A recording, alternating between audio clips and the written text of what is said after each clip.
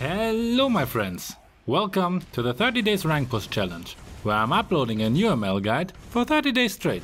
We're on day 5 today. Here you have the full upload plan for the challenge.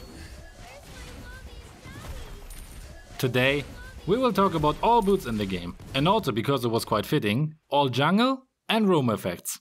First, the 5 shoutouts of today. Thank you to anyone who answered my question. It really helped me a lot to get an overview of your preference video pace.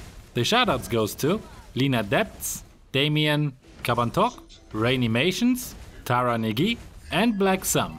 If you want to have the chance to get a shoutout in the next video, just write something nice in the comments. Last quick note, don't forget about the giveaway I'm running for the challenge. The rules and all information you need you will find in the description box below. Now let's get into the meaty part. First, the most obvious. All boots give plus 40 movement speed, except for the rapid boots. They give a whopping plus 80 movement speed. So 𝐬𝐼𝐕 becomes supersonic. Gotta go fast. Well, except when the effect kicks in. Once you deal or take any kind of damage, your movement speed is reduced by 40 for 5 seconds. So these boots are made for fast rotation. I really like to use them on certain fighters. For example Badang or Jawhead. Especially on Jawhead when I use them in the jungle. You're just rotating so much faster with them, which really helps to be present on all lanes without much effort. Next, we have Warrior Boots. It gives you plus 22 physical defense and has a passive effect. It's called Valor. Your physical defense is increased by 5 for every basic attack you receive. This is capped at 25 and lasts for 25 seconds.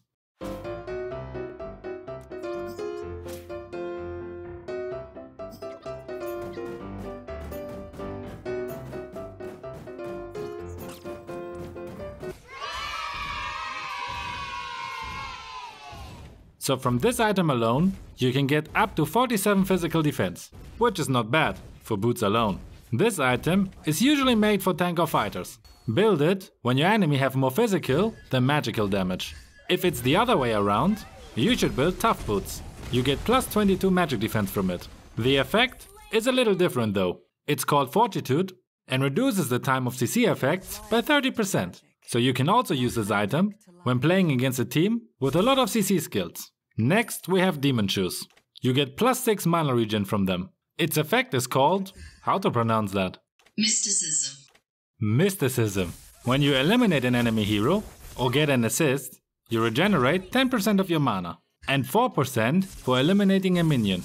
So for those heroes who use a lot of mana, these are the boots for you. Last we have the 3 boots who doesn't have any passive effect. Magic Shoes reduce the cooldown by 10%, so it's for all heroes who benefit from the cooldown reduction. Arcane Boots give you plus 12 magic penetration, so it's for heroes who deal magic damage. And Swift Boots gives you plus 15 attack speed, which is mostly used by heroes who rely on basic attacks. Next, let's also talk about the equipment blessings. First, we talk about the 3 retribution, it's not so difficult. Flame, Ice and Bloody Retribution. All 3 have the same effect, that the retribution damage dealt to creeps and minions is increased to 150% once they are active.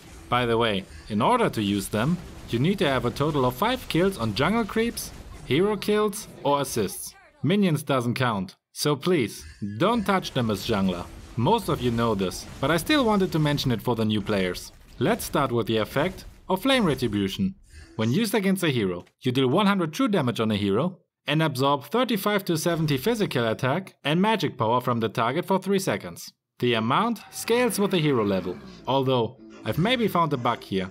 As you can see, I'm on the max level, both on my retribution and heroes level, and I absorb only 60 physical attack and magic power. Am I missing something obvious, or is this a bug? Next we have Ice Retribution. Again, you deal 100 true damage and absorb 41 to 90 movement speed of the target for 3 seconds. This also scales with the hero level. This one is awesome for stopping fleeing enemies from running away or to slow down an enemy when you need to run. Last we have Bloody Retribution. Can you guess how much true damage it deals?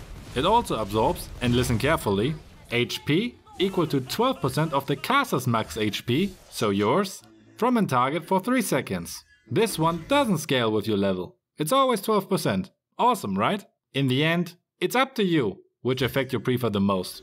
Next, let's talk about the roaming effects. There are 4 of them: Conceal, Encourage, Favor and Dire Hit.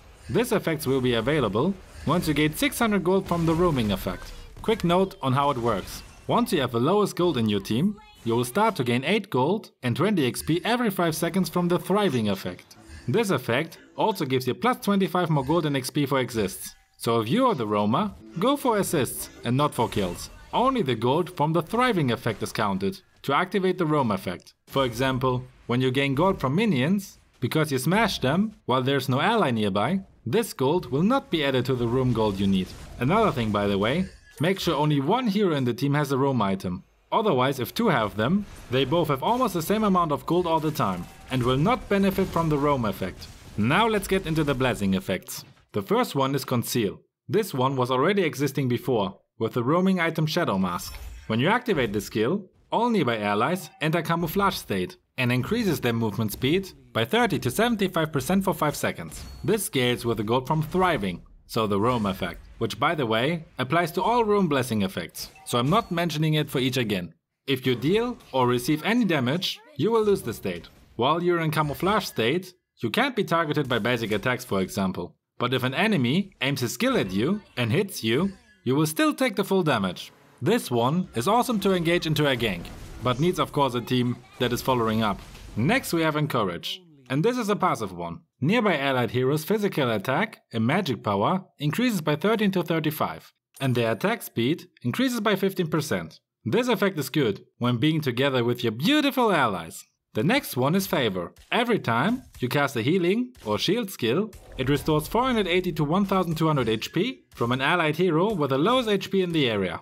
This effect has a 15 seconds cooldown. Healing or shield skills that only affect yourself does not trigger the effect. This one is for all heroes who have a healing or shield skill for their allies obviously. Last we have Dire Hit. When you damage an hero and his HP drops below 35%, you deal additional damage to that hero, equal to 7 to 18% of the target's max HP. This is the worst. Target's max HP.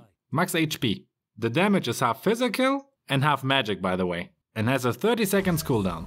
This one is nice for tanks, who can also deal a significant amount of damage. Whew, this video became way longer than I anticipated. Lastly, we have today's secret keyword for the giveaway. It is... dun dun dun dun dun, run. Again, all infos about the giveaway you will find in the description. Now, go check out the whole playlist, or if you're a daily viewer, see you tomorrow. Have a great day.